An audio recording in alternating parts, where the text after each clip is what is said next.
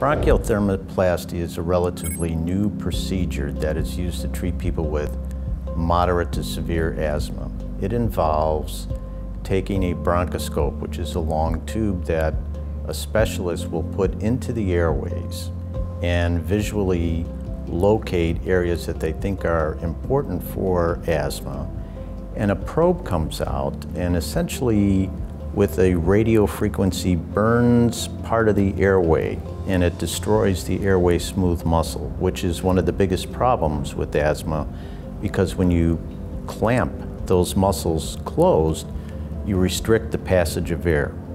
So to get this procedure, you typically have 3 bronchoscopies separated over a period of time. So the treatment is 3 of these over about 6 months or 3 months, depending upon who's doing the procedure.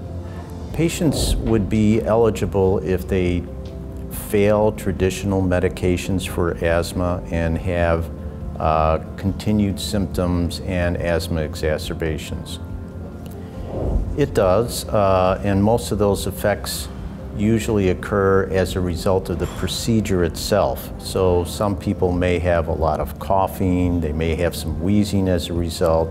In rare instances, you may have an infection afterwards, but in most people, they tolerate it pretty well.